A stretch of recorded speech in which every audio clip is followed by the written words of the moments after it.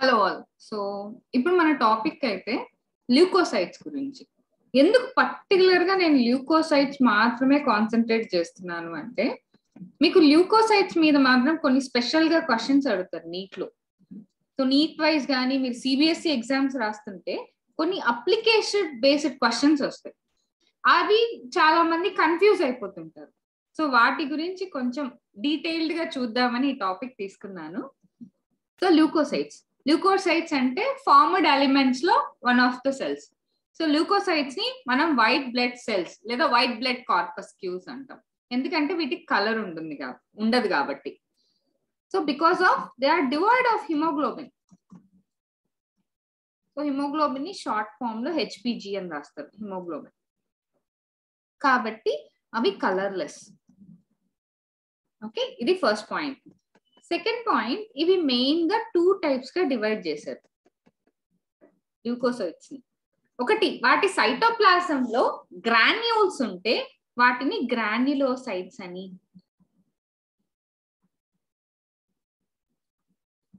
అదే వాటి సైటోప్లాజం లో గ్రాన్యూల్స్ లేకపోతే ఏ గ్రాన్యులోసైట్స్ అని.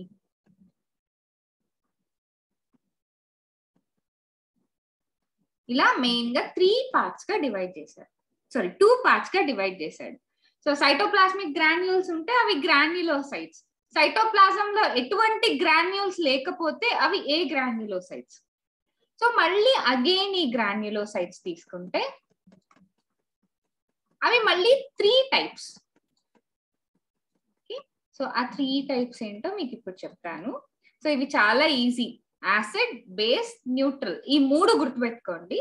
సో న్యూట్రల్ సబ్స్టెన్స్ కి అట్రాక్ట్ అయ్యి కలర్ ని ఇస్తే వాటిని న్యూట్రోఫిల్స్ అంటాం. న్యూట్రో అంటే న్యూట్రల్ సబ్స్టెన్స్, ఫిల్ అంటే అట్రాక్షన్. అదే యాసిడ్ సబ్స్టెన్స్ కి అట్రాక్ట్ అయ్యి రోసీ రెడ్ కలర్ ని ఇస్తే లేదా పింక్ కలర్ ని ఇస్తే దాన్ని మనం ఇసినోఫిల్స్ అంటాం. ఇసినో అంటే రోసీ రెడ్, ఫిల్ అంటే అట్రాక్షన్. సో అట్రాక్ట్ అయ్యి ఆ కలర్ ఇచ్చింది. బేసోఫిల్స్, బేస్ సబ్స్టెన్స్ కి అట్రాక్ట్ అయ్యి మనకి స్టెయిన్ ని ప్రొడ్యూస్ చేస్తే దాన్ని బేసోఫిల్స్ అంటాం. సో ఇవన్నిటికీ కూడా కామన్ థింగ్ మీరు గుర్తుపెట్టుకోవాల్సింది, అన్నిటికీ లోబడ్ న్యూక్లియస్ ఉంటుంది. న్యూక్లియస్ కి లోబ్స్ ఉంటాయి. వీటి మీదే మనకి క్వశ్చన్స్ వస్తాయి. చాలా మంది ఇక్కడే కన్ఫ్యూజ్ అవుతారు. సో ఈ వీడియోతో మీకు ఈ డౌట్స్ అన్ని క్లారిఫై అవుతుందని అనుకుంటున్నాను. నెక్స్ట్, ఇప్పుడు ఏ గ్రాన్యులోసైట్స్.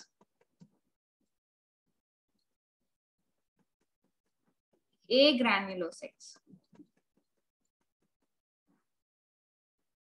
సో ఈ ఏ గ్రాన్యులోసైట్స్ అయితే 2 టైప్స్. లింఫోసైట్స్ ఇంకా మోనోసైట్స్.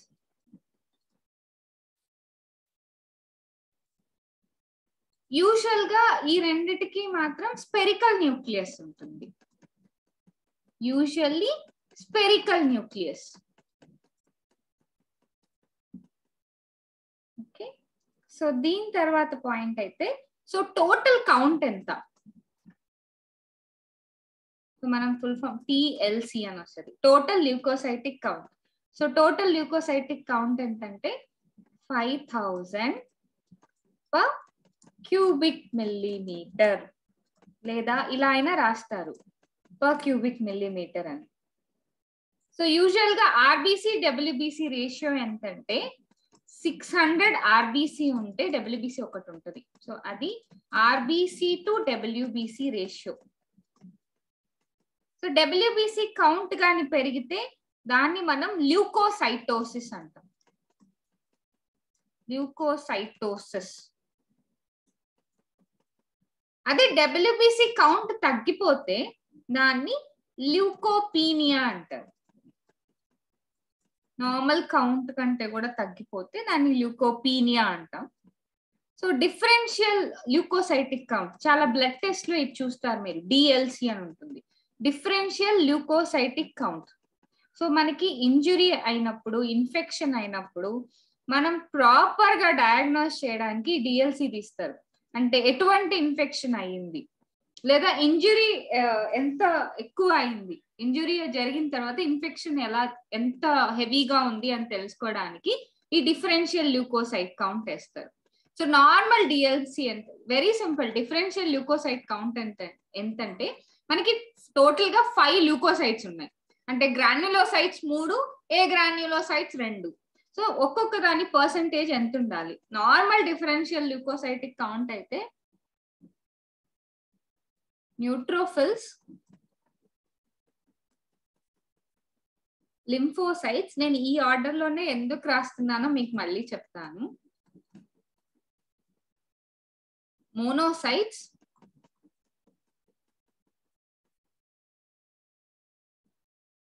ఇసినోఫిల్స్,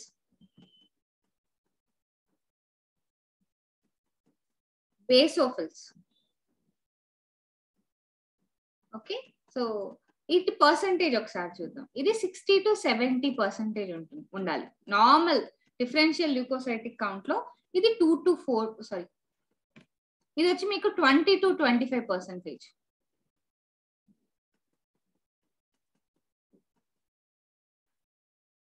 ఓకే, సో దాని తర్వాత మోనోసైట్స్ వచ్చేసరికి మీకు 3 to 8%.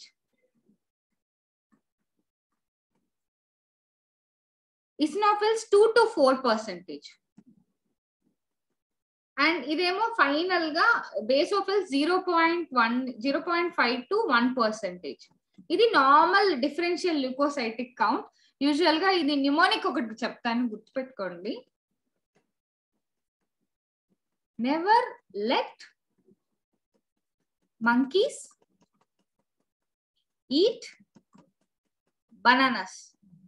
అంటే మనకి ఆర్డర్ కూడా మీకు అమౌంట్ ఆఫ్ ల్యూకోసైట్స్ కూడా ఈ ఆర్డర్ లోనే ఉంటుంది.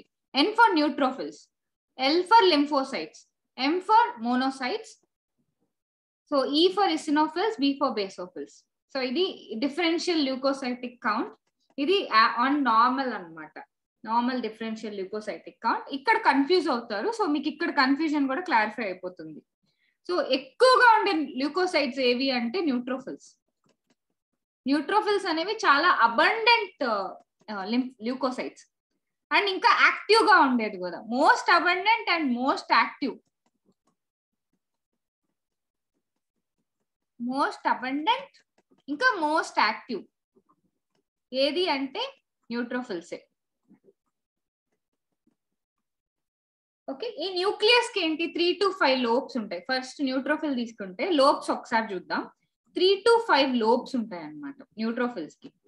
సో అండ్ ఆ లోబ్స్ క్రోమాటిన్ స్ట్రాండ్స్ ద్వారా కనెక్ట్ అయి ఉంటుంది. ఇవి ఫాగోసైటిక్ నేచర్, ఫాగోసైటోసిస్, వీటి మెయిన్ వర్క్ ఎక్కువ ప్రొడ్యూస్ అవుతాయి కాబట్టి ఎటువంటి బ్యాక్టీరియాని కానీ ఎటువంటి ప్యాథోజన్స్ నైనా తినేస్తుంది. సో ఇవి ఫాగోసైటిక్ ఇన్ నేచర్. ఇవి ఈజీగా ఫాస్ట్ గా ప్యాథోజన్స్ ని ఎంగల్ఫ్ చేసేస్తాయి. అది న్యూట్రోఫిల్స్ గురించి. దాని తర్వాత ఇసినోఫిల్స్. సో ఇవి నాన్ ఫాగోసైటిక్. సో ఇవి నాన్ ఫాగోసైటిక్.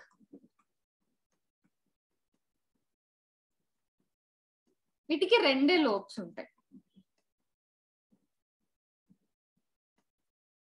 బైలోబ్డ్ ఇది.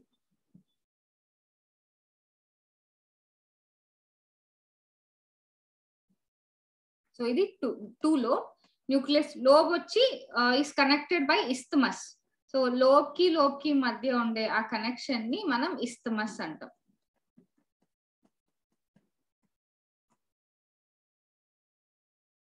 సో ఎక్కువ ఎసినోఫిల్ కౌంట్ వస్తే అలర్జిక్ అని అర్థం. సో ఎసినోఫిల్స్ అన్ని అలర్జిక్ రియాక్షన్ లో ఇన్వాల్వ్ అయి ఉంటాయి. సో అలర్జిక్ కండిషన్ మెయిన్ గా.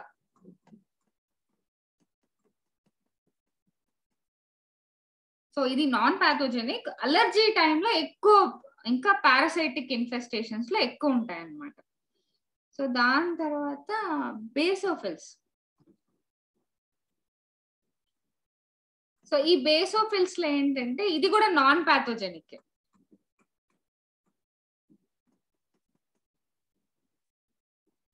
వీటికి 2 to 3 లోబ్స్ ఉంటాయి.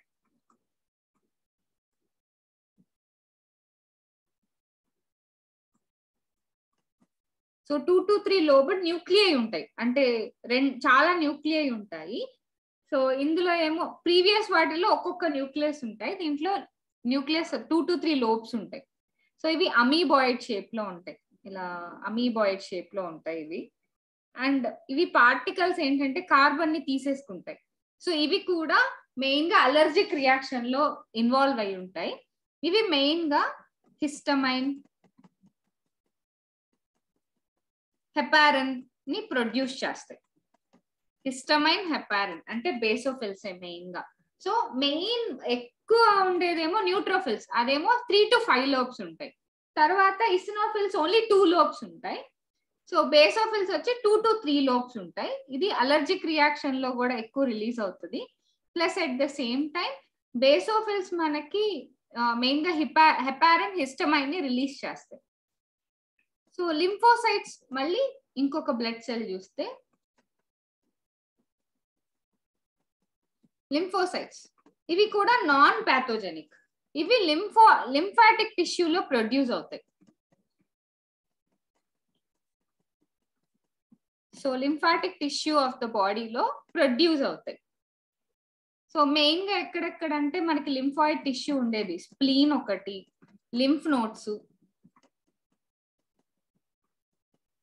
థైమస్, టాన్సిల్స్ ఇలా. సో ఇవి సీరం గ్లోబులెన్స్ ని ప్రొడ్యూస్ చేస్తుంది. మనకి సీరం గ్లోబులెన్స్ ఎక్కడి నుంచి వస్తాయి అని క్వశ్చన్ వస్తుంది. Nothing but lymphocytes.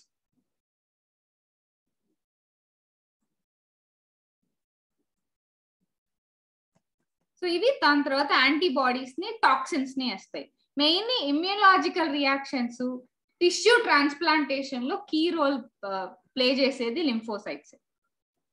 So final గా మనకి మోనోసైట్స్. సో ఈ మోనోసైట్స్ కి వచ్చేసరికి మనకి ఇవి లార్జెస్ట్ అన్నమాట, ఉన్న వాటిల్లో కల్లా లార్జెస్ట్ ల్యూకోసైట్ ఏదన్నా ఉంటే అది మోనోసైట్. ఇది ఫాగోసైటిక్ ఇన్ నేచర్. ఇవి రెటిక్యులో ఎండోథీరియల్ సిస్టమ్ నుంచి ప్రొడ్యూస్ అవుతాయి. సో ఇవి మెయిన్ గా డ్యామేజ్డ్ టిష్యూని తీసేయడానికి హెల్ప్ అవుతాయి అన్నమాట.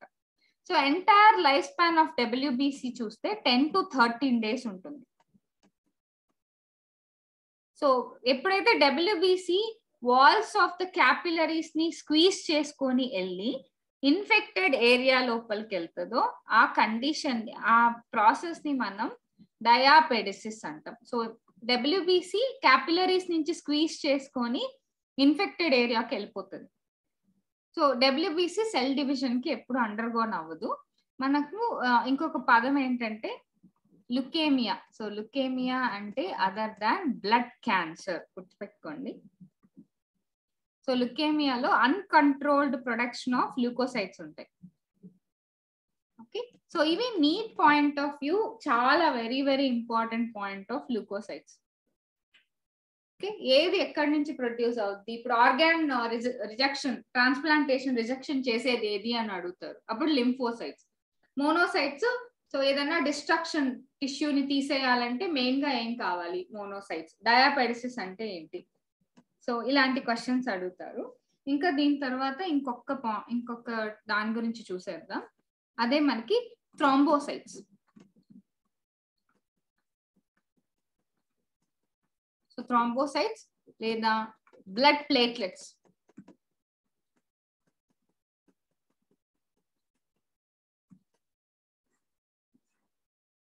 సో ప్రోటోప్లాస్మిక్ డిస్క్ అనేది ఉంటుంది అనమాట మెమాలియన్ బ్లడ్ లో. ప్రోటోప్లాస్మిక్ డిస్క్ ఉంటాయి. సో లోవర్ వర్టిబ్రేట్స్ లో మీరు చూస్తే, లోవర్ వర్టిబ్రేట్స్ అయితే స్పిండిల్ షేప్ లో ఉంటాయి. దీంట్లో ఏంటంటే ప్రోటోప్లాస్మిక్ డిస్క్ ఉంటాయి. వాటినే మనం థ్రాంబోసైట్స్ అంటాం. అంటే ఇవి చిన్న చిన్న డిస్క్ లాగా ఇలా ఇలా ఇలా ఉంటాయి కాబట్టి దీన్ని ప్లేట్లెట్స్ అని పేరు పెట్టారు. సో ఇవి న్యూక్లియేటెడ్, వీటికి న్యూక్లియస్ ఉంటుంది. సో ఇవి జనరల్ గా మెగా క్యారియోసైట్స్ అనే బోన్ మ్యారో సెల్స్ స్ప్లిట్ అవ్వడం వల్ల వచ్చే సెల్సే థ్రాంబోసైట్స్ అన్నమాట. సో ఇవి మామూలుగా 3 lakhs ఉంటాయి. సో 3 lakhs to 4.5 lakhs వరకు ఉంటాయి. ఇవి 3 lakhs to 4.5 lakhs వరకు ఉంటాయి per cubic millimeter. వీటి లైఫ్ స్పాన్ అయితే 7 to 12 days. సో మామూలుగా ఈ ప్లేట్లెట్స్ కి మెయిన్ సోర్స్ ఏంటంటే థ్రాంబోప్లాస్టిన్ కావాలన్నమాట. సో బ్లడ్ క్లాట్ అవ్వాలంటే వెరీ ఇంపార్టెంట్ థింగ్ గా థ్రాంబోప్లాస్టిన్ కావాలి. సో ఇవి few things neat point of view vice మీకు వచ్చే క్వశ్చన్స్. ఓకే, ఐ హోప్ మీకు ఈ వీడియో ద్వారా మీరు ఈ క్వశ్చన్స్ అన్ని ఆన్సర్ చేయగలరని అనుకుంటున్నాను. So thank you very much.